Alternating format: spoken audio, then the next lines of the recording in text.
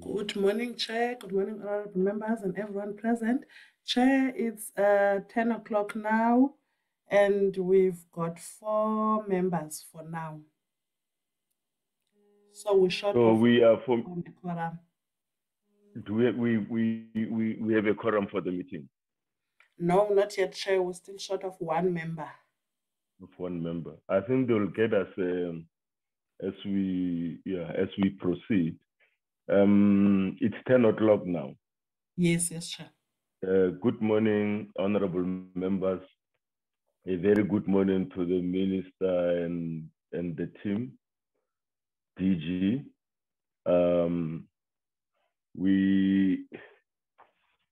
Our meeting is going to be shorter than I thought it's going to be because we have a sitting this afternoon at 2. And the buses will be picking members at 12 from the villages.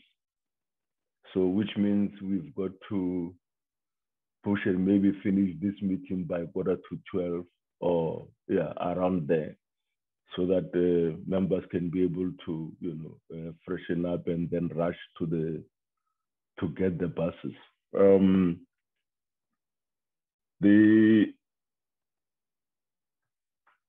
Is the minister in the meeting? I did not see his name here.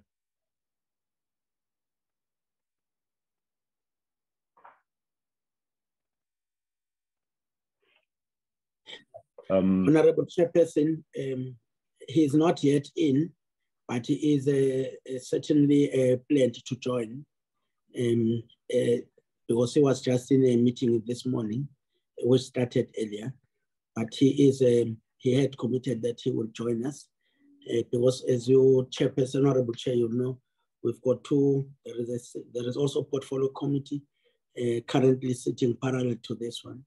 And then the minister and DM, they decided to split themselves. So the DM won't be here, is in the portfolio committee, leading the team there. And then minister is committed to lead the team here.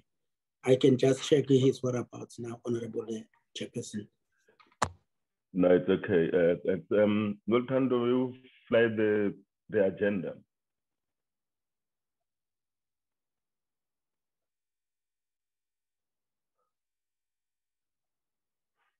Thank you.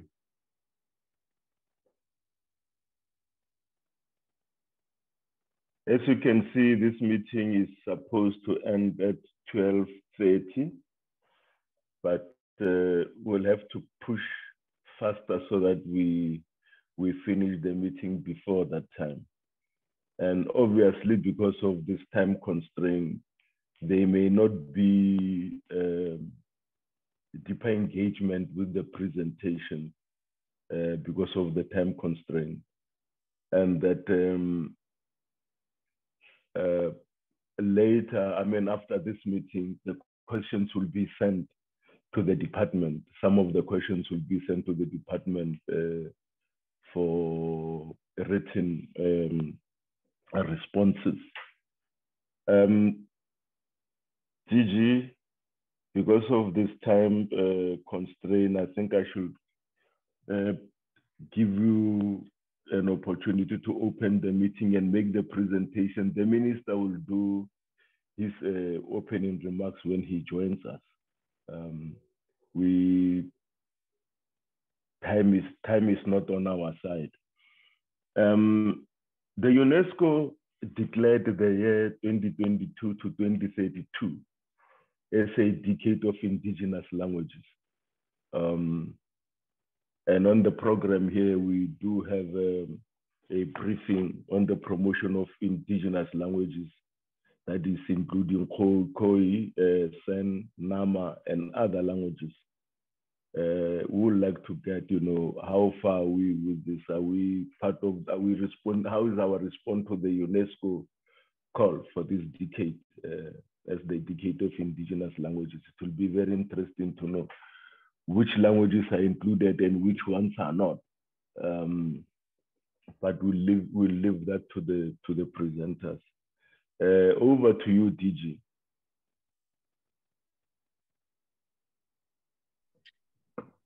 No, thank you very much, Honorable Chairperson, and good morning to the honorable members. I am Hussein Kize, the DG. I would like to just introduce the team of the department that is here, Honorable Chairperson.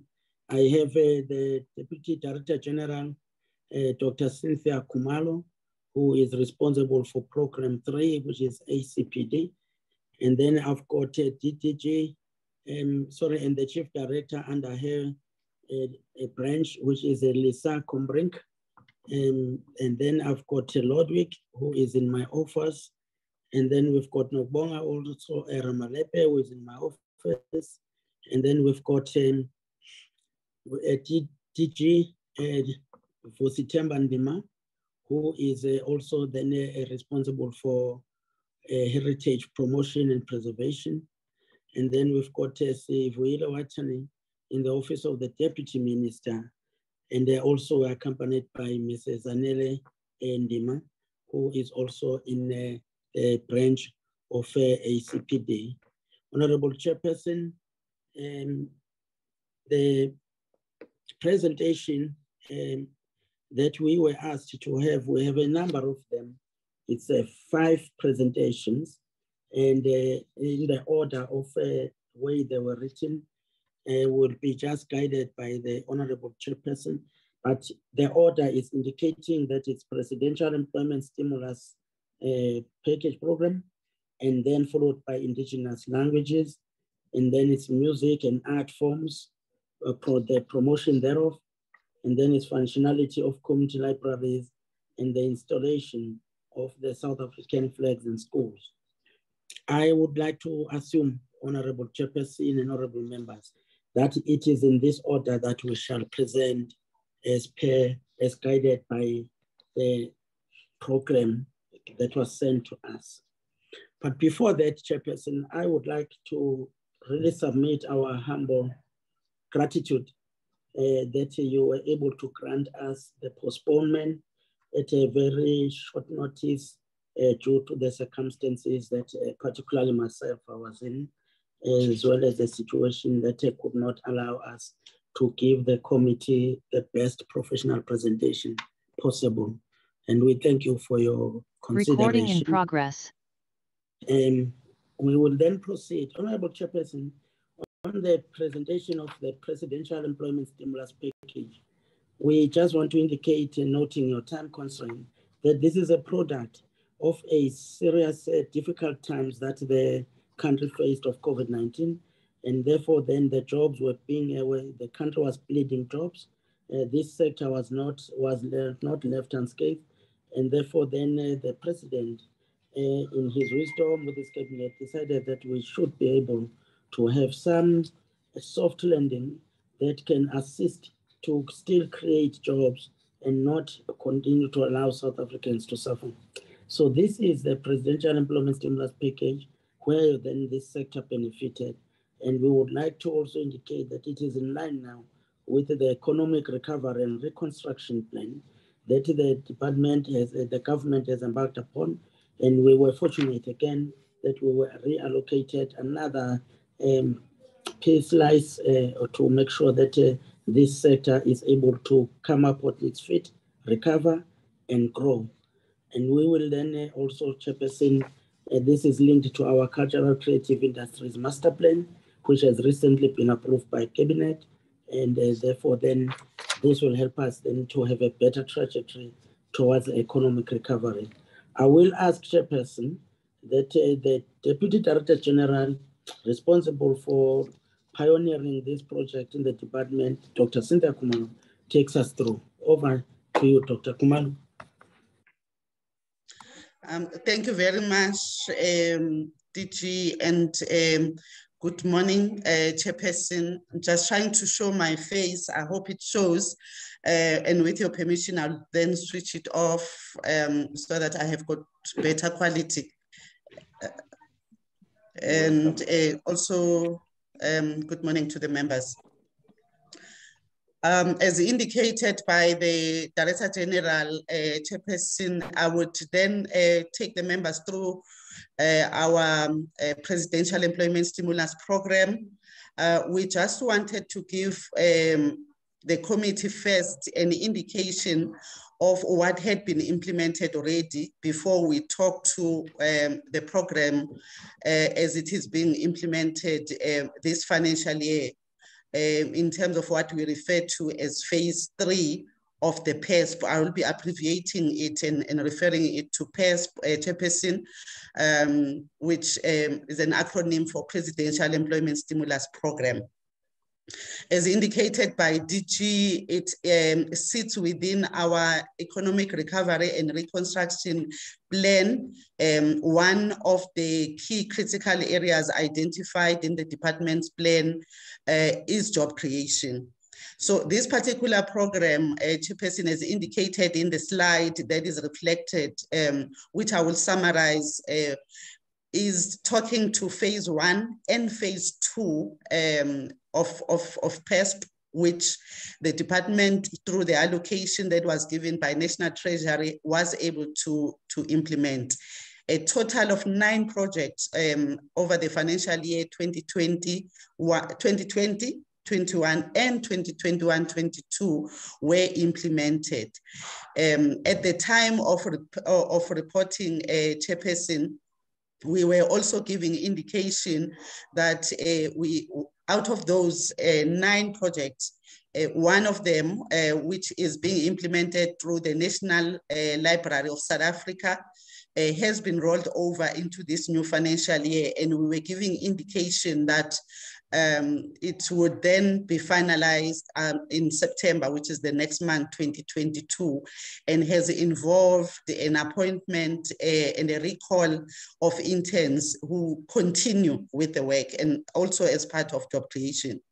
You will see, Chairperson, when I go to the next slide, the numbers that give indication of the number of jobs that were created for each of these 9 projects. What we want to emphasize in this slide is that during the implementation of this program, there was an element of skills transfer that was incorporated in almost all the implemented projects. Particular mention is that of the one implemented by SARA and also the one implemented by SACO. The detail, as I said, will be in the next slide. Perhaps if I move there, because I'm just going to summarize to also save on time, Chairperson, if I move to this slide. We also needed to indicate to the committee that there were, however, some risks and challenges that ensued during the implementation process. For instance, we would have some of the participants dropping out of the program due to other opportunities that they have managed to harness. And then you'll find that some of these participants did not complete the task, especially the training schedules. We also had to deal with a number of legal matters due to the revised guiding figure that is particularly with reference to what transpired in the National Arts Council. And then also the beneficiaries requested for a longer time, particularly under the section that was implemented by the National Film and Video Foundation on film production. Hence, the process of implementation having to overlap onto the next financial year, which was the 21-2022. A high number of non-compliant applicants in terms of the documentation that was required for us to be able to process their applications, and the unavailability of film and IT digitization equipment in the country, which as a result then delayed the project that was implemented by our National Archives, working with the National Library Services. As indicated, Chairperson, this slide then summarizes for the members, and I do apologize for the size of the font, if at all it might not be visible very well on the screen. But I will just focus on the bottom of the slide where the total is reflected, Chairperson, which indicates the total amount of funding that the department received for both phase 1 and phase 2 of the Presidential Employment Stimulus Program. And it also gives the indication of the spend and the number of jobs that, according to National Treasury, we needed to create, which was 33,746. And we are giving indication, Chairperson, that the total number of jobs that we were able to create through especially the employment multiplier model, which we use within this sector, stood at 38,557 beneficiaries. We also have given indication, Chairperson, that all the projects were completed except for the one that I gave indication for, where there was a rollover, but it didn't really necessarily affect the objective of the project. Next slide, please. Now, moving on to what is currently happening, Chairperson, as DG indicated, we have been allocated a new funding for this financial year, totaling 440 million. And then also for the next financial year, 460 million, which will enable the department to implement different initiatives for employment creation for the artists, the creatives, but also the cultural and heritage practitioners within the industry. The output will focus on the number of opportunities to jobs created in the cultural and creative industry through targeted call. This will be a continuation of the work that was done by the NAC, NFVF, and other entities as well. The cultural and creative industry will also create more downstream jobs apart from the targeted jobs beyond the indicator. As I said, we are utilizing the employment multiplier model, as it were. The support will also upscale the new normal of the online streaming of the cultural and the creative industry project, which were lessons learned from the COVID-19 pandemic that the country experienced. The agencies that are implementing this financial year is the National Arts Council, National Film and Video Foundation, the National Heritage Council, the National Museum, which is also referred to as the Art Bank in terms of the project that they are implementing, and the Business and Arts South Africa, which is BASA. From the lessons learned in the implementation of the previous phases, which is phase 1 and phase 2, this time around, the department has set up a project management unit that will play oversight, monitor, evaluate, compile reports, ensure that PESP is being implemented in keeping with the allocation and the business plans and concept documents submitted by this. So we have got that unit that we have set up within the department, which also helped contribute to job creation, Chairperson. In terms of the 3 personnel that two have been appointed already. 1 is expected to commence in the next month. The sectors that are going to be covered through this new funding have been indicated on this slide as performance and celebration, which is inclusive of theater, dance, opera, and such, audiovisual and interactive media, visual art and craft, design and creative services, books and publishing, which is inclusive of the indigenous language development and promotion, cultural and natural heritage, and human language technologies. Next slide. Then also, we just give indication, Chairperson, of the framework that we are using in terms of these genres or the disciplines that will be funded through this.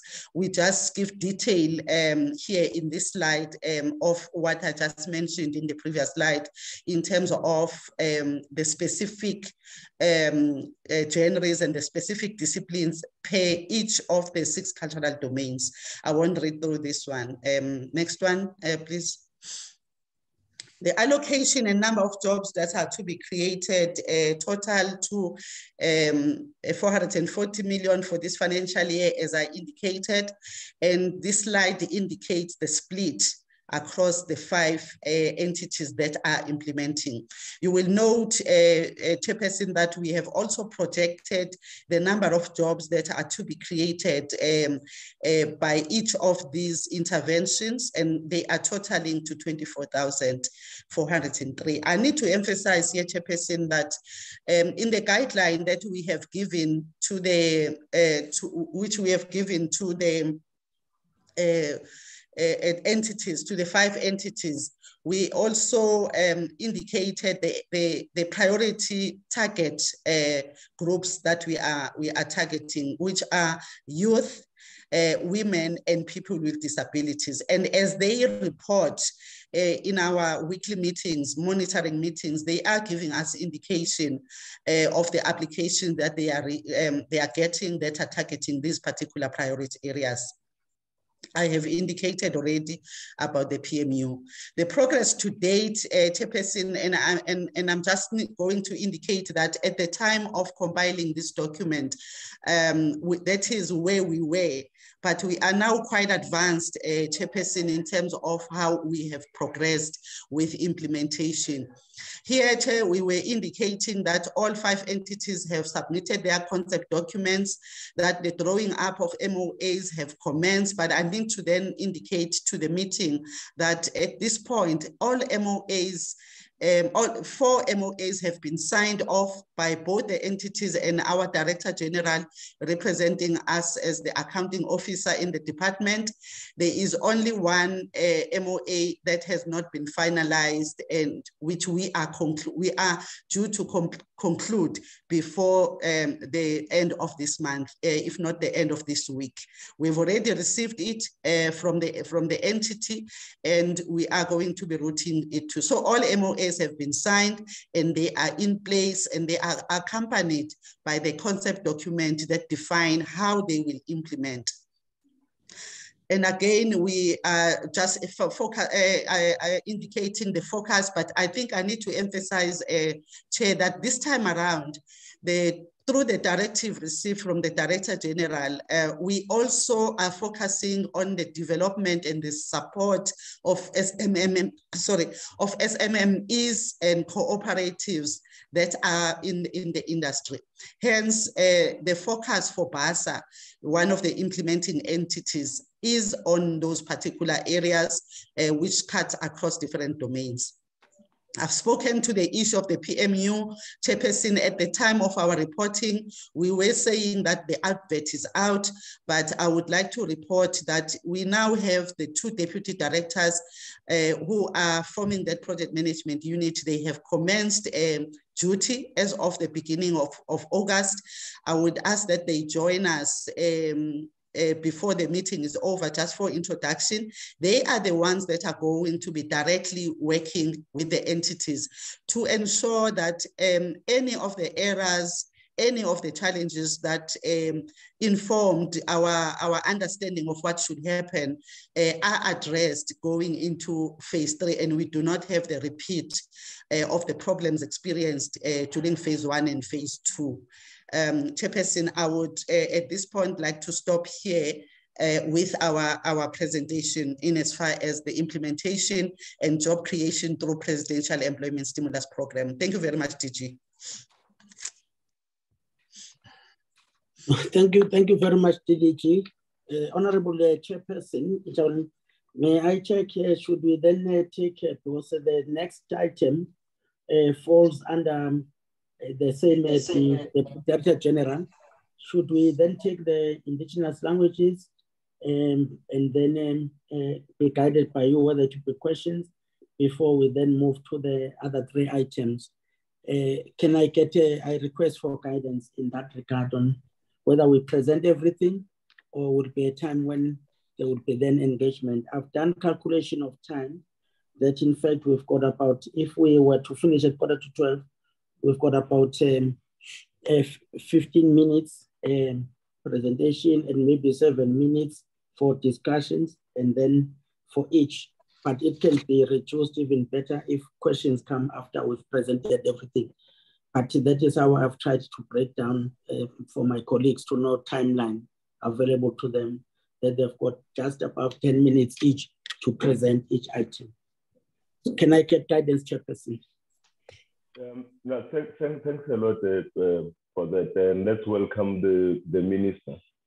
He has joined the meeting now. Welcome, Minister.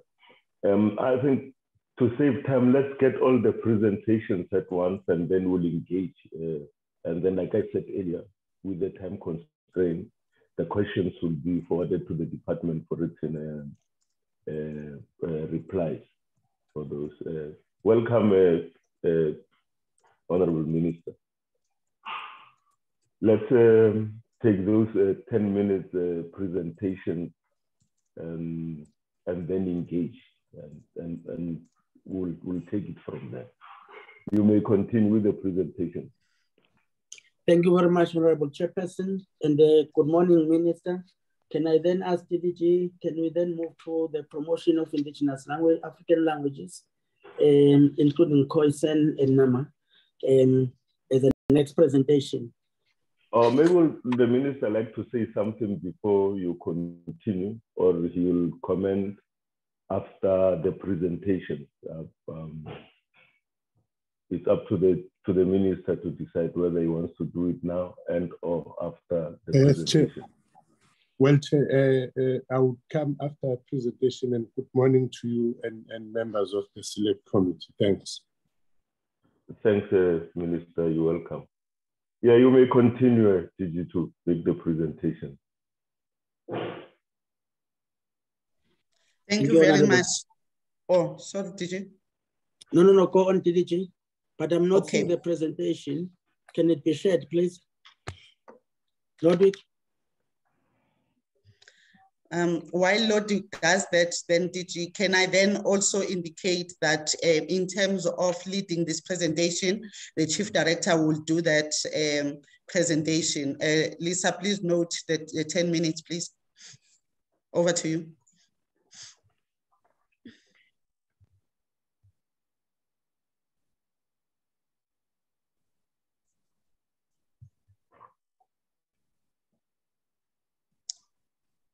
Lisa, I'm not sure whether she lost connection. We need to share the remaining minutes. It doesn't have to be 10 minutes, because then we'll definitely run out of time before we engage. So make sure that you keep time. Good morning, DDG. Chairperson, Minister, DG, honorable members. I did briefly flash my face. I don't know if you did see it, Chairperson.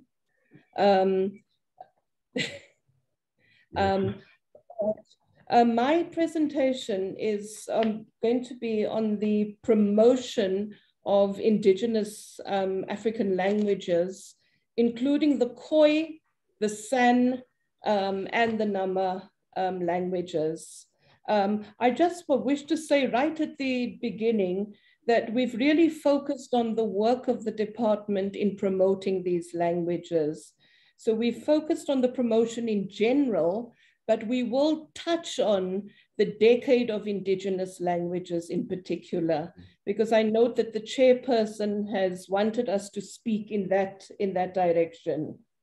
I don't know if the presentation is uploaded yet, but with your permission, I can begin to speak.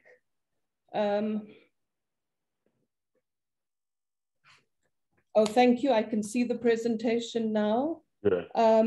So I think to begin with, the department recognizes the value and the status of official indigenous languages as an embodiment of a people's culture, indigenous knowledge systems, history, values, and beliefs. Based on this fundamental importance, we've realized that indigenous African languages cannot be separated from their speakers, as they're also a symbol of identity. I think furthermore, the importance of information access, the importance of deepening our democracy means that our languages need to be something that is part of our daily life and part of our work as government. So after the new dispensation, South Africa had arrived at a crucial point in its linguistic history. We've had to respond to linguistic and cultural diversity, multilingualism, hence the promulgation of the Use of Official Languages Act in 2012, which has resulted in the Department of Sport, Arts and Culture also having a language policy. While this act has brought a fresh approach to multilingualism, it's also encouraged the utilization of indigenous African languages, including the Khoi and the San and the Nama languages, to foster and promote unity, social cohesion, and Ubuntu. The department is also well aware of the danger of some indigenous African languages becoming extinct that are now only spoken by a handful of elderly people. We further acknowledge that indigenous African languages cannot be relegated or seen as languages of informal businesses, but should be considered as a resource, especially within the mainstream economy. We are also therefore even embarking upon research through the South African Cultural Observatory in trying to evaluate and measure the size and the contribution of the languages subsector to the creative industries. So the primary objective of the department in relation to languages is to develop and promote all South African official indigenous languages, including South African Sign Languages. I've already pointed to some of the legislative instruments, but we have the Constitution, the Use of Official Languages Act, the regulations in terms of that act, the Departmental Language Policy, and then the South African Language Practitioners Council Act number 8 of 2014, and the Pan-South African Language Board Act. So all of these instruments prioritize the need for the promotion of indigenous African languages. The department, through the National Language Service, which is a chief directorate within the department, has also embarked on capacity building programs to promote the study of indigenous African languages. The department is running a language bursary project working with different universities, where the purpose is to assist students who are interested in pursuing language studies and becoming the language practitioners of the future. The department also has a new initiative in that it has begun to coordinate a national language stakeholder engagement forum, which brings together language stakeholders from national government departments, entities, provincial legislatures, and municipalities to share information and critical matters around the promotion and use of African languages. This same forum, we've taken it upon ourselves to also promote the UNESCO Decade of Indigenous Languages from 2022 to 2032. And if I can indicate at this point that we will also therefore be launching a roadmap for the Indigenous Decade in November 2022. This will be attended by the members of the forum, but also sort of national government and the various constituencies as a whole.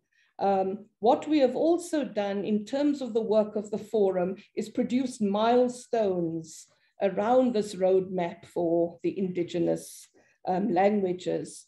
And as we move through the presentation, I will mention some of those milestones that we hope to achieve in the decade that lies ahead, starting right now. In addition to the forum, the department also works in partnership with the Pan-South African Language Board on the development and promotion of indigenous African languages, celebrates International Mother Language Day as one of the mechanisms to advocate the significance of using mother languages. The department also has a translation and editing directorate, ensuring that citizens' access to information and services are done in the languages of their choice. It also further facilitates communication between government and citizens through the translation and editing of official documents. And it also provides translation editing in foreign languages. The translation and editing service is also working with stakeholders at the moment to look at the feasibility of establishing national translation guidelines that can be followed by everyone involved in this work around the country. In addition to that, the department develops specialized terminologies in all official languages. It's assisted by experts and collaborators throughout the country in developing terminology in all indigenous African languages to empower these languages to be functional in technical domains. Terminologies developed, among others, include the following domains: ICT, financial, parliamentary, political, elections, pharmaceutical.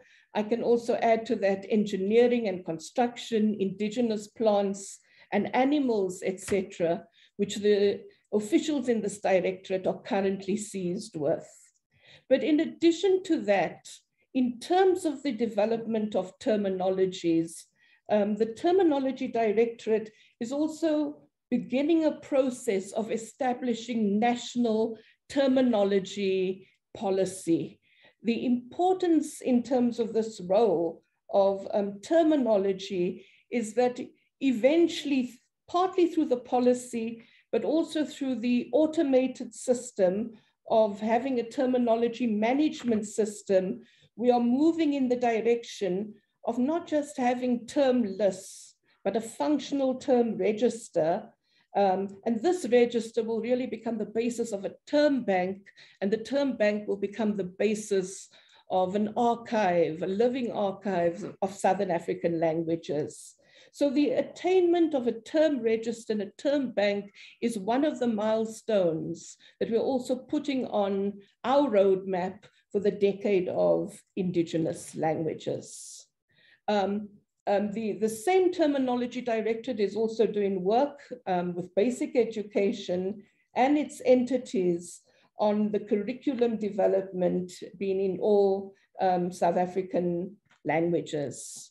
The next area of work that we are championing is through human language technologies, because through human language technologies, we can breach digital inequalities among South Africans, ensuring that information and government services can be accessed in all African indigenous languages. So the Human Language Technology Directorate supports multilingualism, enhances access to information, but it also has a number of quite groundbreaking systems and software, which it also trains language practitioners around the country in the use of these systems and applications. So the following are some of the language technologies that have been developed: spelling checkers for 10 South African official languages, computer-aided translation tool called Outshumato Integrated Translation Environment. The tool can be installed on a computer, cell phones. It's freely available, used for the translation of text into official languages and also other languages of the world. There's also machine translation systems for Sepedi, isiZulu, Afrikaans, Sesotho, Setswana, Setsonga, Shivenda, and Isindebele. The application can be downloaded free of charge and on the website that you can see in front of you, honorable members. But there are also current projects that we are seized with. One is the development of digital dictionary resources for the new language. The project aims to preserve and promote this language by collecting and recording the speech data from Oma Katrina Iso. Upon completion, the project will produce hard copies and digital dictionaries for mobile access, and the development of an app to learn the new language. A milestone here will also enable us to launch the dictionary and the app in October of this year. We are also seized with the development of an online South African Sign Language dictionary and digital sign language interpreter system. The department is also working on producing an electronic isiZulu cultural dictionary as a contribution towards the intellectualization of isiZulu. Most of these projects are done in partnership with universities or research institutions. I know that this one is done in partnership with the University of Zululand. And then the NAMA spelling and the orthography rules. It's also a project that's currently underway, and this will be published in 2022 to the 2023 financial year that's currently underway. The department also develops and promotes South African indigenous languages, but also South African Sign Language, Khoi-San and Nama language. Just in relation to the South African Sign Language, you know, I know that work is advanced and it's been championed by parliamentarians around the amending of the Constitution to include South African Sign Language as the 12th official language of our country, and that the bill has been released for public comments. So the department is also working very hard to ensure that it is ready for the officialization of South African Sign Language. There have been consultations that have already commenced with stakeholders, including the Pan-South African Language Board. And we're also looking at the human resources within the department so that we are able seamlessly to provide sign language interpretation, but also the development of the sign language and the possible approaches to standardization.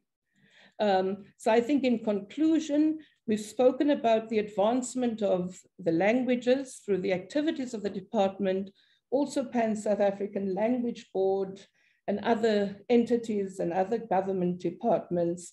And I've managed to touch on the roadmap, which is key milestones as part of our work on the decade of indigenous languages.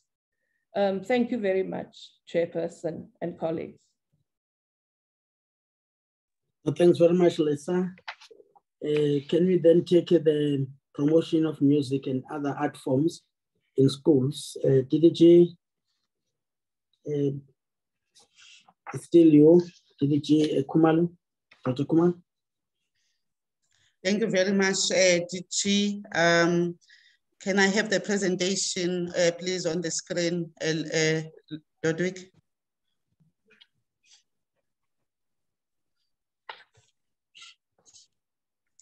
Our presentation, while I wait for it to go up on the screen, Chairperson, talks to the programs, thank you very much, that we are implementing it in schools, but particularly focusing on a program that we refer to as the Artist in Schools. But I also do give the committee an overall view of the other programs outside of the Artist in Schools. Is it possible to go on slideshow?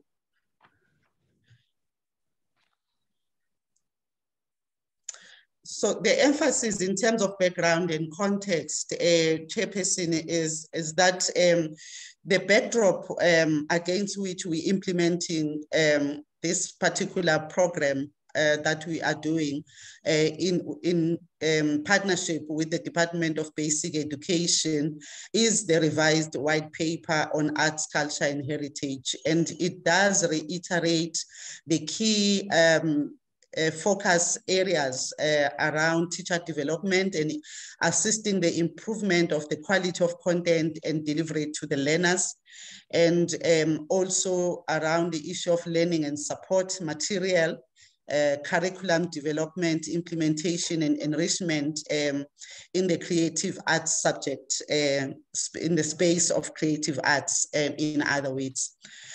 So the implementation of the program of which we are abbreviating AIS, which stands for Artists in Schools, is an initiative of the Department of Sport, Arts and Culture, and it positions the community arts practitioners across all 4 genres, which we will mention later, as invaluable resources and catalysts for the transformation of the creative arts teaching experience in the public schools, which is our focus area. Also, the National Development Plan 2030 affirms the Department of Sport, Arts and Culture and Department of Basic Education that it should partner in the promotion and implementation of arts education and training in the public schools. So it's within that particular backdrop, Chair. So as indicated, this is a collaboration between these 2 departments, and it is also supported by the curriculum assessment policy statement of the Department of Basic Education that provides direction and guidance, mainly in the following creative arts genres, which is music, dance, visual arts, and drama. We need to also emphasize that there is a process of the signing of a reviewed MOU between the 2 departments that also incorporate this particular over and above others. Obviously, in the area of sport, there are other programs that the department is implementing, and also in our area of arts and culture outside of the Artists in Schools program. But that is part of the MOU that is in the process of being signed. Next slide, please. Chairperson, as indicated, we thought we would give the committee also a bird's eye view of the programs that we are implementing, targeting youth in the department. So you will know. You will note, Chairperson, that in this particular slide, diagrammatically, we are showing on the left-hand side the programs that are being implemented in school, focusing obviously on the learners there in the schools. But we are also implementing as a department quite a number of programs targeting out-of-school youth. Amongst others will be the Debut Fund program. And also we have another program that focuses or targets the youth that are in rehabilitation centers, juveniles, which we are doing in collaboration with the Department of Correctional Services. We refer to that program as the Arts Access Program. But also another very important program that targets out-of-school youth, which is the Young Patriots program, being implemented through NYDA, who are the implementers of this program, on the promotion of national symbols, civic participation, social cohesion, nation building, building national pride, amongst other objectives. However, our presentation will then just focus on what we were requested to brief the committee on, which is what we're doing in schools. Next slide. The Artists in Schools program that we have made reference to, I just want, without reading each and every bullet, to emphasize the last 2 slides. That this program does not only promote the creative arts, but it is importantly geared towards unearthing, developing new and raw talent amongst the learners.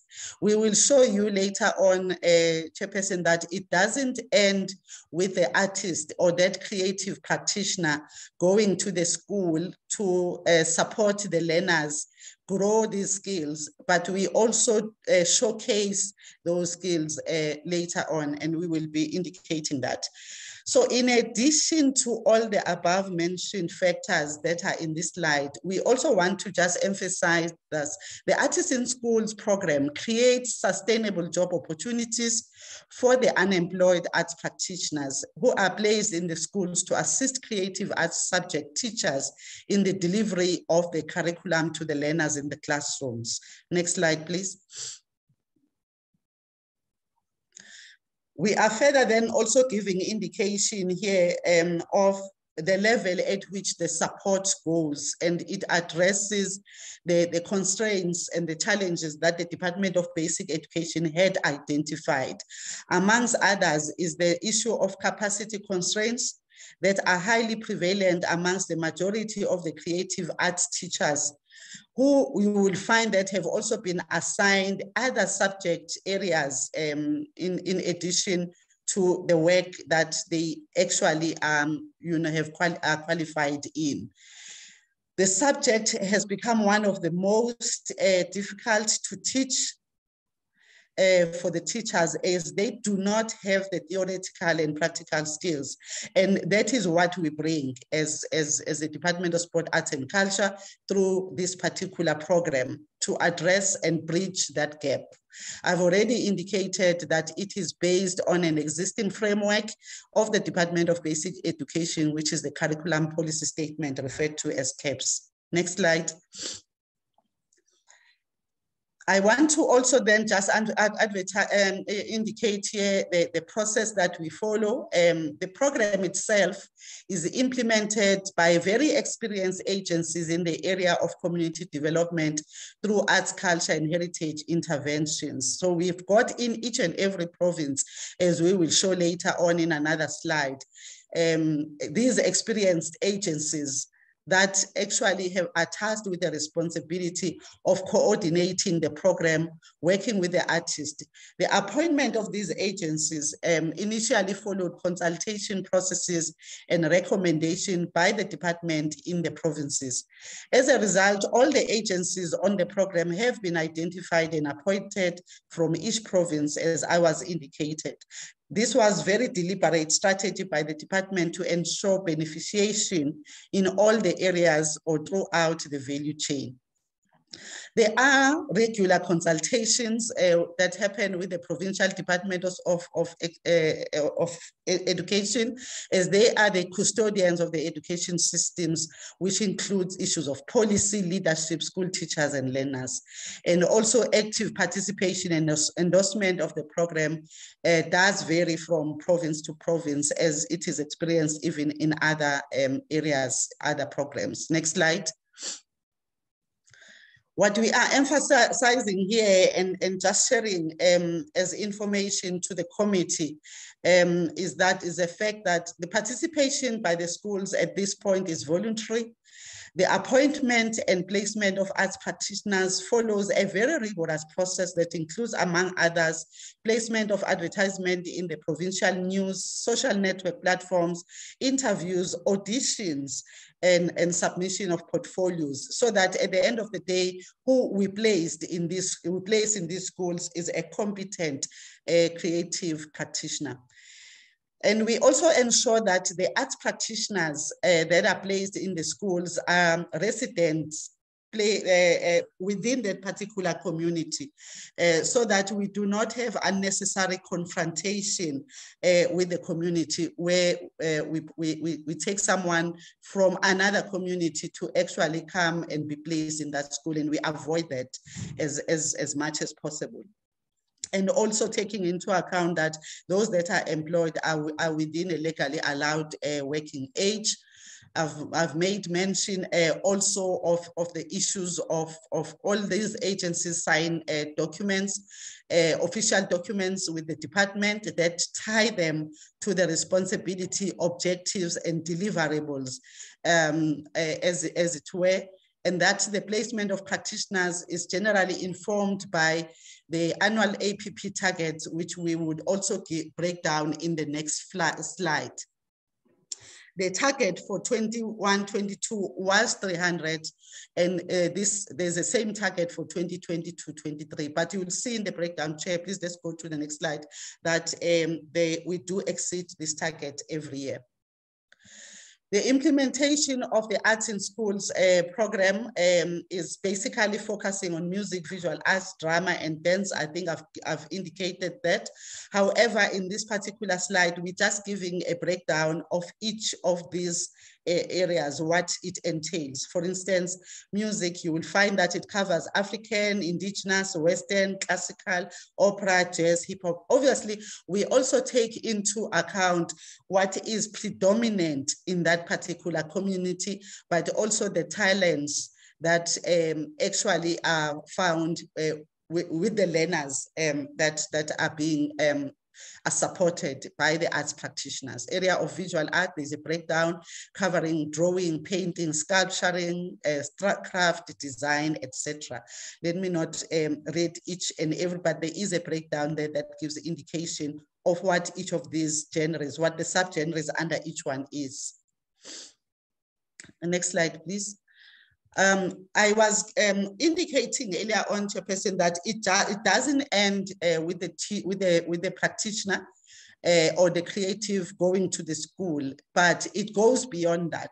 What we have incorporated in the MOAs that we have signed with the agencies is that this should culminate into a provincial festival or provincial championship. The objective of this festival is to gauge progress and impact by showcasing the learners and practitioners and teachers' collaborative hard work. The championships or the competition component of the program does also encourage the participants to really work hard and impress so that they can be selected to represent their provinces at national level. That is what we are introducing this financial year, Chairperson, the national championship. So the culmination now is not just going to be limited to the provincial championships, but the young people would have an opportunity to showcase their skills even at national level. How we theme our provincial championships is around the national days, be it the Heritage, the Youth Month, the Human Rights Month, the Reconciliation Day, etc. We also provide the learners with a semi-professional space to express their talents. The parents and the communities are actually invited as audiences to support and affirm the learners during the performance. One such that I attended in the Eastern Cape, for instance, in March, which was the last financial year, you could actually see the passion and the interest amongst the parents and the community members that came to attend these provincial championships, but also the pride on the side of the learners in displaying their talent. Let's go to the next slide. This is just an example of one such provincial showcase that took place in Nyanga in the last financial year, where the learners then get the opportunity. On the left slide, you can see is the area of visual art, and on the right is the area of dance. This is the breakdown, Chairperson, per province in terms of the last financial year, as I was indicating that through collaboration and working with the implementing agencies, working with the Department of Basic Education, and also working with the individual schools, we continuously exceeding this target, which in terms of our APP is 300, but we are indicating the split in this slide, but we are also giving indication of who are these implementing agencies per province that I was making reference to, and the actual persons behind these implementing agencies. Next slide, please. There are challenges, obviously, that we are addressing currently at Chairperson, which is the high demand for the program in the provinces. We are looking at our budget in terms of how we can be able to increase our budget going into the next years. As I said, this particular program addresses a multiplicity of objectives, and hence the high demand is warranted. the issue of policy endorsement, which we are engaging DBE with, the fact that we are barely reaching the majority of the 26,000 schools in the country which exist. Hence, us looking at how we can be able to increase the number from our current audit, obviously seeking partnerships also outside our department, as our resources budget-wise are limited. Yes, let me maybe stop here, Chairperson. What we are giving indication in this slide is that, yes, there are challenges that we are continuously addressing. However, the program is running, it continues to run and is achieving its goals in terms of what I highlighted around improvement of the curriculum understanding, but also creating jobs for our practitioners. Thank you very much, Chair. I think the next slide is thank you. Thank you, Chair. Thank you, DG. Well, thanks very much, Dr. Kumalo. Can I then ask DG Ndima on the issue of the community libraries, functionality, as well as the installation of South African flags in schools? And we will not come back to DG Ndima. You can follow your colleagues' standard of sticking to time. Over to you. Thank you. Thank you very much, Honorable Chairperson, our Minister, and all members, all honorable members of the Select Committee. I've just shown my face. Let me go straight to the presentation. Maybe just to indicate that the purpose of the presentation is really just to provide the status on functionality of community libraries. We are responsible for coordinating the implementation of the conditional grant, whose responsibility is to ensure that there is access to knowledge and updated information, but also the grant purpose is to transform urban and rural community library infrastructure, facilities, and services through a recapitalized program. Now, maybe I will start with policy issues. We have got the Library and Information Services Transformation Charter, which was developed in 2014 and approved. And also we are in the process of implementing some recommendations from the Charter. And also we have got the South African Public Library and Information Services Bill, which was started in 2012. This was developed and costed. It provides a framework of measures to redress the inequalities in the provision of public library information services, but also it establishes essential norms and standards for the provision of library information services in South Africa. We also conducted the socio-economic impact assessment of implementing the bill.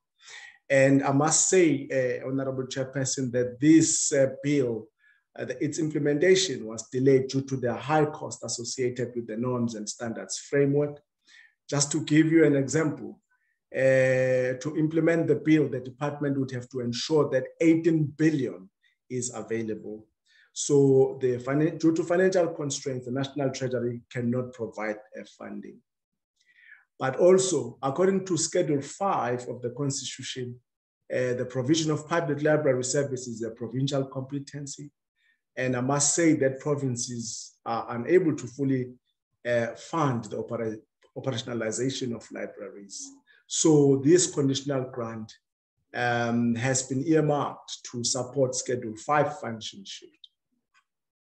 And provinces may use up to 80% of their earmarked allocations to address the Schedule 5 function shift imperative. Now, these are MTEF allocations in terms of the conditional grant. This is serious financial injection. As you can see, the MTEF estimates. I will not get into that detail. And then you can see the equitable share allocations to provinces, which is very minuscule. Had it not been for the conditional grant, it would have been very difficult for provinces to really address matters of library information services in the provinces. This is a total number of libraries in the country. As you can see, that the total is 1,934. And then libraries that are behind the schedule, that is like I can't see this thing on the screen, your presentation. Chair, I thought that the control was given by the. Oh no, I thought what you were talking to is on a tape or something. No, it's okay. You can continue. Okay. Can I proceed? Yes.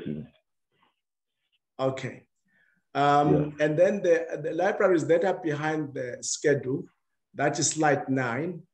We start with Free State libraries. There are 3 libraries there that are behind schedule: Webinar Library, Van Staden's Race Library, and South Pans Library. You can see the years in which these were started. Date of inception for Webinar was 2013. Original proposed date of completion was 2014. But now the revised date of completion is 2022. And I think it's because of poor contract management. And then the details are there in terms of where things are, which means now that the new contractor is appointed, and then the revised date is 2022. Van Staden Res Library, also contractor terminated due to poor performance. A new contractor started in October 2021, and then the revised time of completion is September 2022. If you look at South Span Library, started in 2015, was supposed to be completed in 2016, but it achieved a practical completion in 2022, however, not operational due to outstanding snack list items. So final completion to be determined once outstanding works is completed. The electrical matter has been sorted, however, the stormwater drainage system is still to be finalized. So the need to fix the stormwater system was realized due to flooding early this year. Then you come to Gauteng, Honorable Chairperson. There are 2 libraries, which is Acacia Library and Restefal Library. Date of inception was 2017, and it was supposed to be concluded in 2021. It was recently, due to an outstanding ESCOM bill, negotiation between ESCOM province and contractor ongoing. So the date of completion has not yet been determined, but of course the electricity matter has been resolved. And then the other one, Rastefal, its date of inception was 2018. August 2021, occupancy certificate attained on 8 December 2020. But also here we have a problem of the electricity supply cable, which was stolen after the occupation certificate was attained. And this matter will be resolved by March 2023. So the phase 2 of the project entails the paving and the installation of the guardhouse. And then also in Gauteng, you still have got Impumelelo Library, which was its date of inception 2018, supposed to be concluded in 2019. Also here, the revised date of completion is 2023 March. Here also phase 2 of the project still to be completed. The phase 2 of the project is the installation of the carport and paving. The library still does not have ICT connections.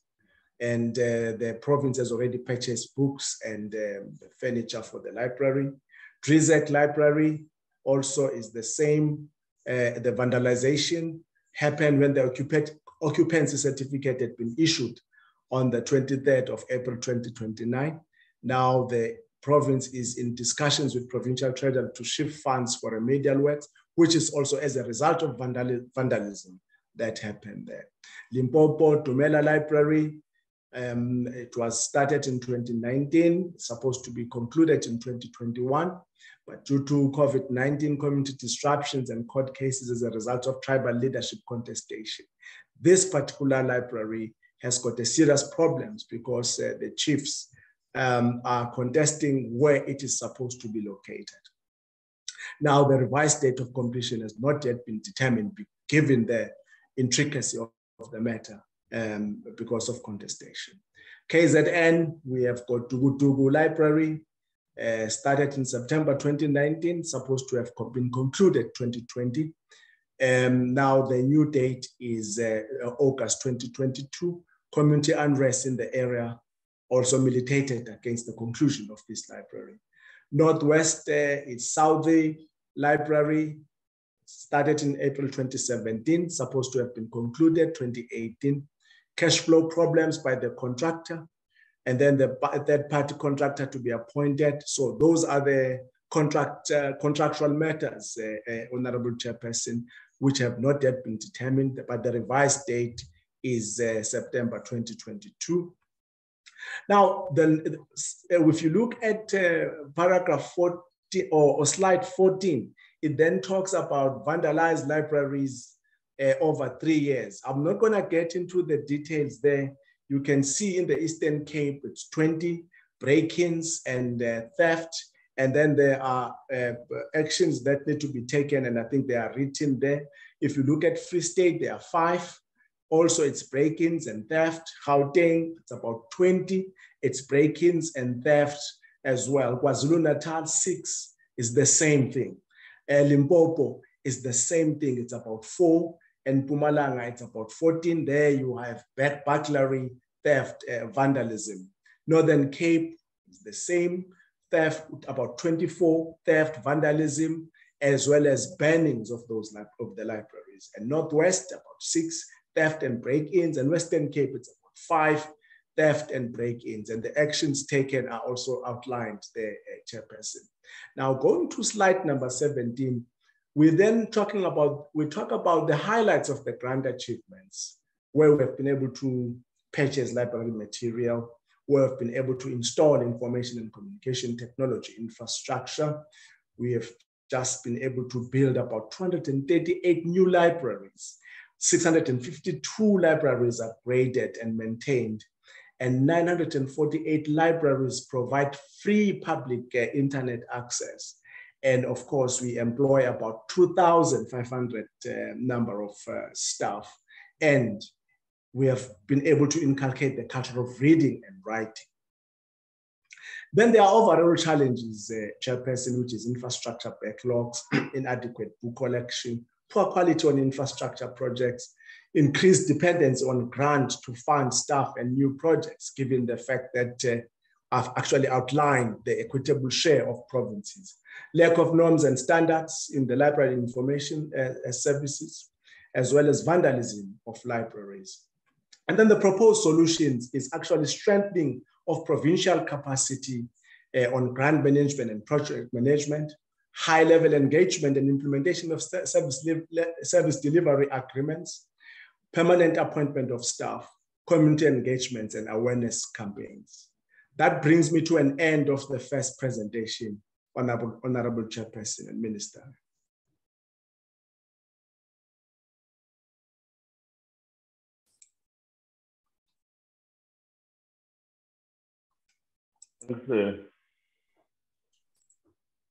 Thanks a lot for the presentation. Is that are they? No, Chairperson, we've got the last presentation. The last presentation will be on yeah. Yes, I'm hopeful that someone is showing that. Flags in schools, yes, you can go ahead. Lord, has it been shown? Because I'm running my presentation from, has it been shown the other side, or should I share myself from this side? I think it's going to upload it now. It's loading. Yeah. Okay. No, that's fine. Thank you very much. Let me just go straight to slide number 3, which then talks to the purpose of provision of flag to schools. This particular project is aimed at equipping all schools in the Education Management Information Systems database with South African national flags. And the main purpose of this is to promote national identity and nation building in the country. Mandate and background of provision of flags to school. We are saying here that our department has got the mandate to popularize national symbols to schools and in the country at large. And to this effect, the department initiated this project in 2007.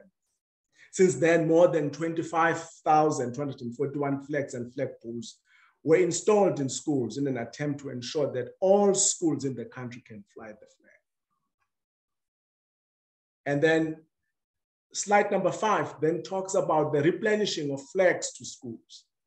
Now we're saying here, Honorable Chairperson, that due to exposure to national elements such as rain, wind, and sun, the flag cloth deteriorates. It actually does not last more than 24 months. And thus, there is a need to replenish these flags over time, more particularly the cloth. So the lifespan of the flag is even shorter in windy areas. The department currently has an annual target to supply 100 schools with new flags each performance year of the MTSL. And also using the database compiled from the Young Patriot Schools audit reports, we were able to deduce that the main need of the schools is replenishment of the flags that are worn out. Few schools, especially in urban and peri-urban areas, have lost their flagpoles due to crime, especially in areas where metal and aluminum recycling is rife. The implementation approach. We are working with our provincial stakeholders to gather more information on the schools that need new flagpoles, and we will be servicing the schools based on the size of the scope within a given performance year. We cluster a limited number of schools within a certain geographic spread in the province to contain cost of replenishing the flags or the flagpoles.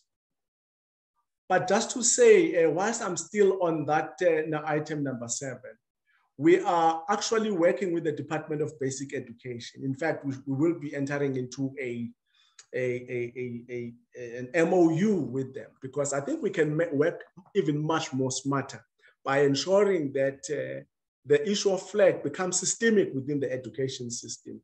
And we then maybe provide these flags in districts, and then they are able to collect these flags, and then they install them themselves. That's where we will be going forward. So the department is working with provincial counterparts and have been replenishing flags in various schools across the country. In the first quarter of 2022-2023 performance year, we're able to deliver 33 flags against the target of 30. The bulk of the schools that were serviced were in the Alfred Nzo district, Eastern Cape, and were serviced by the Young Patriots program in that district.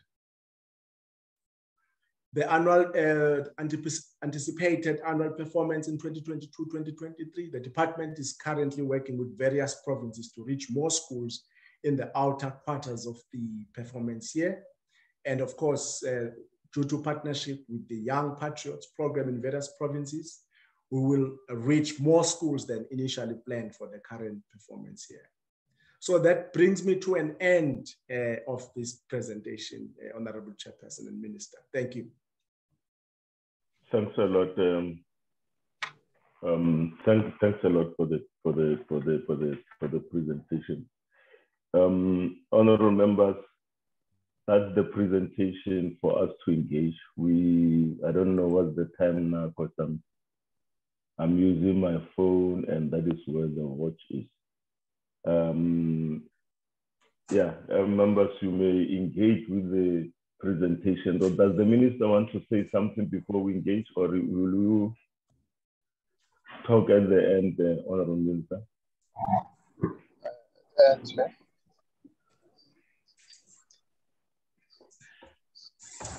Yes, Minister.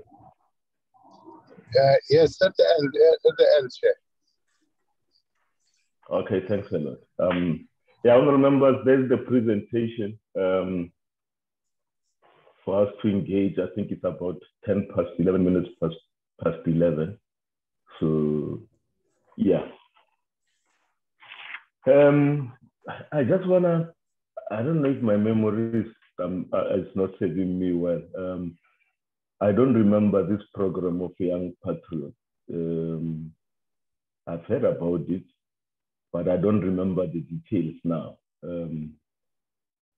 Who are these? Are they business people, or are they students, or is that prominent people in the communities? And what value? I know that they are adding value in terms of assisting with with the flags. And my worry again is that the flags, as you say, in areas where it's windy and rainy, they don't last long. Isn't there some material that could be used that will last longer than 12 months? And then the question of theft of the poles, that is very worrying. I mean, if people steal the poles that hoist the flag, it really says something about us and our values as citizens. How do you steal it? How do you steal a flag? I mean, how do you steal a pole that hoists the flag? It's really, yeah, it means we really have a long way to go. And how are we involving communities actually? Because these are part of the programs related to safety at schools. How are you linking with the Department of Education in ensuring that we secure whatever we have? Honorable members, it's over to you to engage. And the other is on languages. I know that in the Northern Cape, there are people who speak Nama. As I've experienced with some time ago when we went on oversight in the Northern Cape, we met this farmer who spoke Nama because she's originally from Namibia. She was born in Namibia, and her parents are South African. She is a South African. She speaks Nama, and she was also saying that the language we use it, we are losing it. There are very few people who speak it in this side of the world, and it's even worse with the Khoi-San languages. And issues again related to security of libraries. You know. When we were there in I think we went to the Western Cape some 3 years ago, where we visited a library, which was inaccessible for people with disabilities. I don't know if we still have the report of that visit. It was the Committee on Education. We visited the library. Yeah, how do we ensure that the libraries also are accessible for people who are physically challenged, people who are using, you know,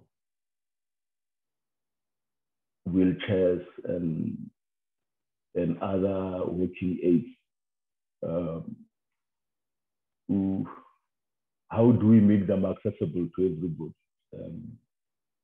Thank you very much. Honorable members, I'll take hands as they are shown on the screen, on the raise hands facility.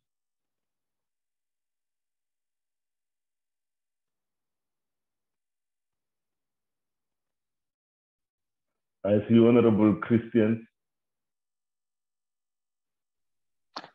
Thank you very much. Honorable Christian, over to you. Yes, ma'am.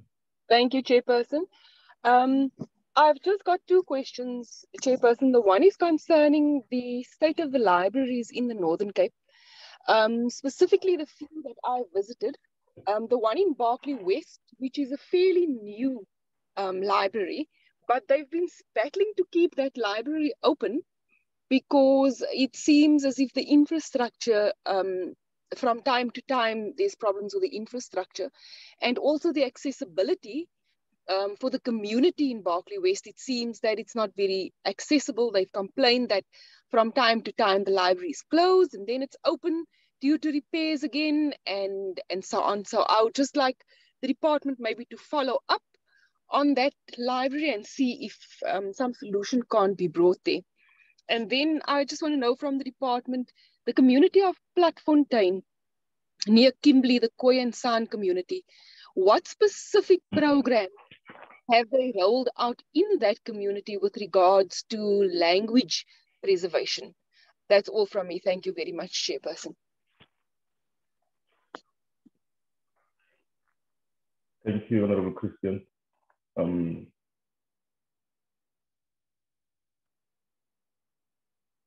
May we have the department to respond? So members are apprehensive because we have this sitting and we driving from far. The buses are collecting us at 12. So, and some of the questions, I think we'll send them to the department in writing. Over to you, DG. Thanks very much, Honorable Chairperson. Allow me to allow DDG Kumalo and the Young Patriots, who are they, what is the role they play, just brief outline. DDG Kumalo, and then Mr. Ndima on the issue of the flags, the easy tier and where, after 12 months. And then of course, the issue of the NAMA. I think we've got the issue around the rallying point of being Oma Katrina programs and projects that we're involved in. But let me just allow you, because more of the questions are related to your latter presentations. Let's start with you, DDG Kumar. Thank you very much, DG, and thank you very much, Chairperson, for the questions and also the other honorable member, Christian. On the Young Patriots, Chair, I did touch on the fact that this falls under our out-of-school youth programs. So it's basically young people from the communities within those particular provinces. And basically what we are doing is giving them an opportunity that has launched quite a number of them and created job opportunities for them, because they spend a year with us. It's a 300 of there's 300 of them in total across different provinces. And the program is run, it's referred to as a National Youth Service Program, and it's implemented by NYDA. And its key focus areas, while it does give these young people an opportunity to improve their CVs, their profiles, in terms of the opportunity they've had with us for that particular year, but also specifically the role that they play is around the issues of social cohesion and nation building, which would include, amongst other things, what DDG Ndima was talking about, the role that they play in as far as imparting knowledge and educating around our national symbols, including the flags. What we have incorporated into this program is what we refer to as Adopt a School project that the Young Patriots would do. So if those Young Patriots are from Eastern Cape, in the Eastern Cape area, they will then have a school that they're working very closely with, where they will then be able to provide this kind of support, growing patriotism, and through these different initiatives. But in the process, they also are gaining skills, as I've said, Chairperson, that really assist them to secure job opportunities once they leave the program. So that's mainly, I hope I have actually clarified. It's a youth support program and job creating program and initiative of the department. There were questions, DG, I don't know whether you want DDG Ndima to first come in, that I would request my colleagues from National Language Service. Proceed, yeah, proceed and conclude. If Lisa Ozanele, you can come in terms of the specifics, because the questions from the chairperson and also from the honorable member were requiring the specific interventions program that we are doing in the area of Khoi-San and Nama and the others. Thank you, DDG, chairperson. I think there were two main questions addressed at us. The first was about the Nama language, and that we are losing Nama, and that languages are also on the verge of becoming extinct. In the presentation, we mentioned that our focus has been on the new language, and the new language is part of the Nama family group. So we are focused specifically on the new, but we are also going to move forward on other languages of that group as well. And I think that the work of the Pan-South African Language Board, there's also work done by the board in the same sort of domain of languages. As regards the question about the general language preservation of the Khoi and the Nama languages, part of our focus, I think, as I've also indicated in the presentation, has been around the development of the orthography of these languages. So that's ongoing work, also through the use of human language technologies. But we're also working closely with universities in those areas to help develop the languages. So for instance, one of the human language technology projects is based as a partnership with the University of Cape Town. So I think that's all I can say at this stage, but if one of my national language colleagues would like to make any additions, Chairperson, then we can also do so. Thank you. Ms. Ndima, you want to comment?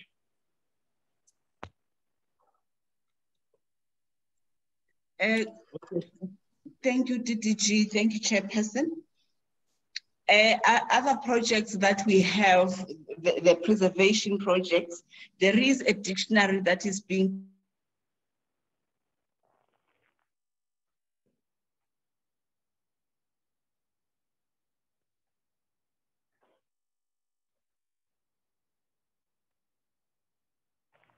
You are muted, I guess. Or is this a problem with your line?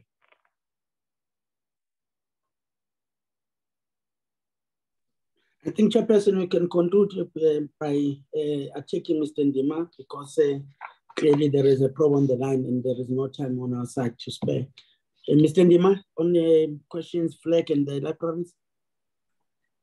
Thank you, DG. Now we follow each other. There's Ms. Ndima and Mr. Ndima. Well, I hope it's not read as some kind of nepotism. Maybe just dealing with the matter of flags, Chairperson. The material that we are using, it's a very good material. It's also being, it's approved by the South African Bureau of Standards. But maybe, Chairperson, we need not also just go to a point of looking at the material that might even be heavy on the pole. And I was just checking with my colleagues, for instance, how much does it cost, the cloth? The cloth is about 250 to 300 rands. Now, if you have got that cloth for, say, for instance, 24 months, even if it means after 12 months, I just think that it's something that could be manageable. Each and every school can actually manage that. And that's why, Chairperson, I was even saying that we are working with the Department of Basic Education to ensure that it's not us who always go to these schools and put the flags. They are there on a day-to-day basis. In fact, most schools that are able to keep these clothes for a very long time are those schools that actually take their flags out maybe in the evenings, and then they unfurl the flag in the morning, and they do that exercise because that's what they need to do. So I'm just thinking that the cloth as it stands, it is a good cloth that can really continue to be used, but I think the maintenance needs to come from schools. That's all that I can say. But with regards to the theft, Chairperson, you are correct. There is theft with everything that is metal. You find theft in railway lines and all those kinds of things. And it requires an integrated approach to the protection of schools, the security around the schools, but also awareness within communities in terms of the importance and the significance and the symbolism that the flag carries as a national symbol. I would like to stop there, Chair. Chairperson, I think, thank you very much, Mr. Ndima. On the question of Vlakfontein community, I think in Barclay West, we will have to just check directly on those communities. But the approach we are making relates to overall development of and preservation of the language for the Nama and Khoi, so that it covers everyone who is a speaker of that language. And therefore then maybe on how they get access to the information that on work we have done is what we might have to look at, or on that accessibility by the Committee of Vlakfontein, Honorable Chair. Of course, we will follow up on the Barclay West issue. Chairperson, I just wanted to conclude from my side by indicating that the issues raised in this presentation is all revolving around transformation programs that we have, because without language, as former President Madiba once said, that without language, one cannot talk to people and understand them. One cannot share their hopes and aspirations or grasp their history, appreciate their poetry, or savor their songs. Closing that quote on Madiba is that the language is a gateway to development. And that is why various programs we have made aim at developing these languages, standardization, particularly on the scientific concepts, Chairperson, because we believe that if they are developed to that level and then they are utilized, whether it is in science or in maths or in astrology, we should be able to then create demand for these languages. And it is important that we therefore then ensure that the people of South Africa who are African language speakers are having their languages developed at the highest level. And that is why the initiatives that we have indicated here are all integrated towards one thing: entrenching transformation and developing these languages to make them accessible, but also scientifically utilized. There was one point that we did not indicate the detail, Chairperson, around the issues of bursaries that we have per year. It's 250 on languages bursaries that we provide for the language practitioners. And the budget is 6 million rand per year. And the universities are 6 that we utilize. And that's Venda, Fort Hare, as well as Free State, Northwest, Western Cape, and Wits. And these are mainly postgrad to ensure that these languages also we've got practitioners and skills that are required for their development. There was a question about the blind. We work with the Library for the Blind to make sure that people who are partially sighted are also able to access information. And what we have done now is to introduce that every library modular or mortar and brick that is made, it always have to have this component of the support to the partially visually impaired people, and so that they are able to access information. On the construction of libraries for people with disability, it is important that where there is a need to do modification, so that there is a place for the REM to come in is done. But we hope that all the time when the specifications are made, that there is a standard practice that this must incorporate access by people with disabilities. Thank you very much, Chairperson.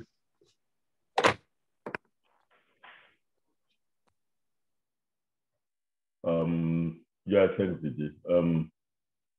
Member, is there anyone who wants to raise the last question? Or let's give this opportunity to the minister to, yeah. Thank you very much. Yes. Thank you very much, Chair. Thanks to members of the Select Committee. Chair, the first thing I want to say is that all this which is reported is just part of the work we do as the portfolio. But each and every aspect of what we do is informed by science. We have the research arm of the department. The South African Cultural Observatory is the research arm of the department. So whatever we do is evidence-based.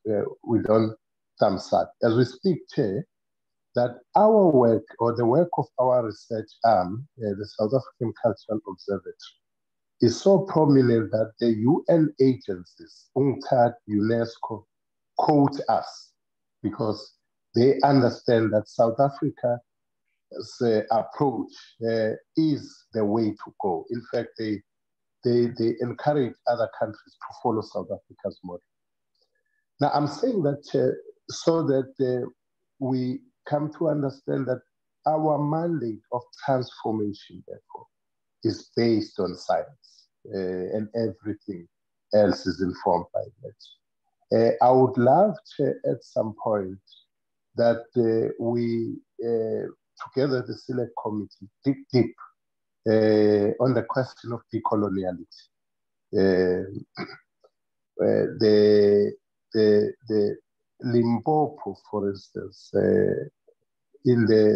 during the early days of our democracy, was leading in this process of transforming the heritage landscape in the country. We cannot, and this point will make until it sink even to the doomsayers.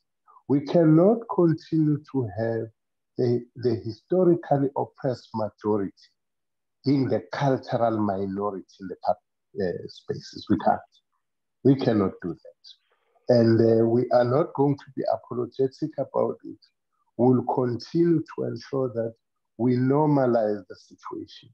Right now, we have a lot to do in terms of ensuring that the values, which are the founding principles of our constitutional order, of our constitutional democracy, are actually the ones which are centered in everything we do. But all in all, I think that we are happy that we had the opportunity to engage with the Select Committee. We hope we'll still further engage because there are a number of things which we still need to do and we still need to share with our Select Committee. For instance, the issue of cultural diplomacy is quite important, that our cultural goods and services have to be exported. And members of the Select Committee must know that where are the main destinations for our cultural goods and services? It's not in Africa. It's mainly US, Mexico, and Canada. Those are the importers of our cultural goods and services. And those cultural services are actually what South Africa is defined with. You and I would know that when you go anywhere in the world, people would ask you, do you know Nelson Mandela? Because he has been this international export for South Africa. But today, you are asked questions like, do you know black coffee? That talks to the creative side of South Africa. So we have a long way to go, and we still need even more time to share with you in the Select Committee part of the work we are doing. As I say, what has been presented here is a fraction of what we are doing, Chairperson. But thank you very much for the opportunity. Thanks, Minister. Thanks a lot. Honourable members. I'm sorry yes, to intervene. I'm really sorry to intervene, Chairperson. I just have, and it's based on what the Minister asked now. So if I'm allowed, please, Chairperson. No, you're allowed. You are welcome to the meeting.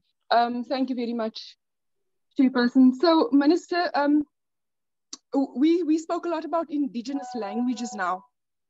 And we spoke about the Nama and the Khoi and San languages, which to my mind are extremely important. I'm very closely involved, especially with the Khoi and San communities of Platfontein in the Northern Cape, who are really extremely marginalized. And I really see that their language is, it's just, phasing out. I think there's one elderly lady that still speaks Khoi and San there, and a number of the youngsters, as they move out and they move to universities, etc., they are no longer interested, or maybe there's just no time and opportunity for them to get to know the Khoi and San languages. And I'm afraid that eventually we might lose it completely.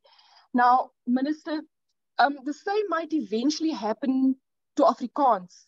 And I'm afraid that we might be back at the same situation, in the same conversation in 10 years, 20 years, 50 years time, where we come back and we want to preserve Afrikaans because it has literally died out. So my question to you, Minister, is Afrikaans included in these indigenous languages so that in future we don't have to come back to this platform and try to preserve another indigenous language that might die out because we are marginalizing or forgetting about it? And that is really my question, Minister, because the department's aim is to, preserve these languages that are dying out. And you can actually see it across the world that is happening. And so specifically Afrikaans, is it included in these indigenous languages and in the policy specifically? Thank you very much, Chairperson and Minister. Yeah, need for preservation, and develop, it's not only preservation, it's also development of languages. Like we talk about, books being written in those languages, dictionaries, like they said, interpretations and all that. I remember there was a language that nearly went extinct, that's Gaelic, that's spoken it's in Scotland, yeah. And some university, St. Francis, decided in order for it to revive this language, they ended up having a faculty that deals with Gaelic as a language. That's how they are trying to revive that language. It's an indigenous language of Scotland, I think, Europe or whatever, But I think is Afrikaans really under threat of, being forgotten as a language? I don't see that happening very soon because there are a lot of South Africans who speak Afrikaans. I speak it too. But Minister, and you may respond to this question. Honorable. Thank you very much. Thank you very much, Chair. I think the Honorable Member touched on a very important part of our work, which is culture, basically, because through language you communicate people's cultures, and therefore this aspect of culture, which is very key, has to be protected and preserved at all material time. Talking about the Khoi and the San and the Nama language, if Honorable Member listened well, where the Lisa, for instance, the Chief Director, they was talking about very many initiatives, including dictionaries, which are being digitally prepared even now when we talk about certain languages, like the new language, for instance. Katrina Esau is said to be the last living person speaking the language. And the process of preservation of the new language has been accelerated from the side of the department. But it's not only about language, it's about a people, Khoi-San people, their place in the South African context. For instance, if you look at how government, the coat of arms, for instance, the coat of arms is inspired by the foremost indigenous people in this country, which is Khoi-San. If you look at it, you are going to see that. Cabinet last year concluded on the Khoi-San heritage route, which I think Ndima correct me, trace about 13 or 19 nodal points across South Africa of Khoi-San people. It means there is no corner in South Africa where Khoi-San people never lived. Contrary to the popular belief and view that they were only confined in Cape or the then Cape or Western Cape and Eastern Cape. When talking to this question of decoloniality, Chair, when we named the airport in Gqeberha, Chief David Stearman, people didn't understand what we were doing. And Chief David Stearman is the only Khoi leader who escaped Robben Island 3 times. We are deliberate about it. We are deliberate about it because we think that we still need to do more for the Khoi-San people to recognize them, recognize their languages, recognize many of their languages, it's true, they are near extinct.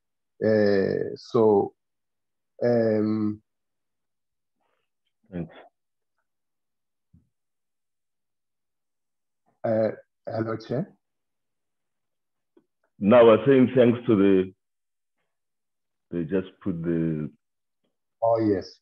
Light on, so yeah, they are near extinct. But you see, in the current conjunction, where you have 11 official languages, and I can tell you that we are going to have the 12th one with the sign language. The process is on that. 2 of the official language are advanced, and that is Afrikaans and English.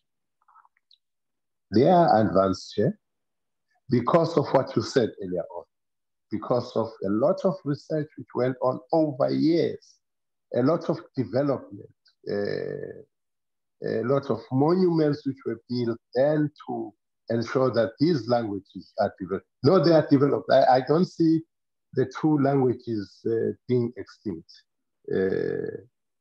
But I can say that we support all the languages and we want them to, but we want these 2 to lead and in sharing their expertise and their level of development in assisting other languages which are official languages. For instance, earlier on, Chair, we had what was called one of the National English Literary Museum, which is located in Makanda in the Eastern Cape. And we made an intervention there that it is odd to have a National English Museum which concerns itself about English in an area where 80% of people speak isiXhosa and they don't benefit out of that. And then we said, no, let's have, in terms of development, yes, English should continue to be developed, but also add isiXhosa. 2, it's no longer now National English Museum, it's now Amazwi National Museum of Literature, precisely because we have to be sensitive to the fact that there are languages which still need a lot of development, and together with those which are developed, we are going to be able to move forward. So all the languages, 11 of them, the 12th of the languages, when it comes on board, is going to be protected, is going to be preserved, and ensure that they develop. That includes Afrikaans, but I don't see Afrikaans any time, being extinct. It's supported like all other languages, but we also note that it's a bit developed in terms of its capacity compared to the other 9 official languages. Thank you very much.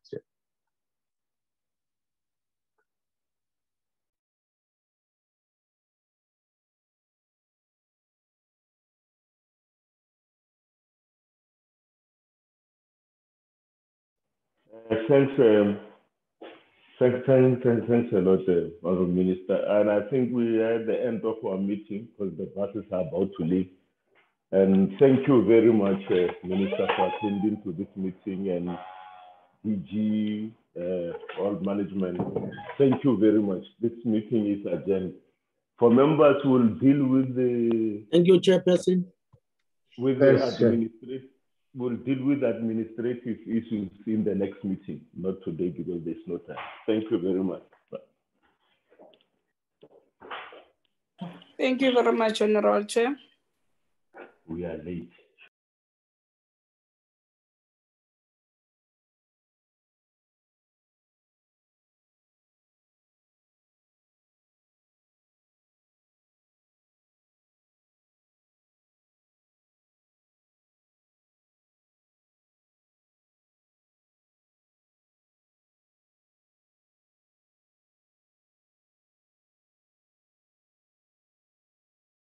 Recording stopped.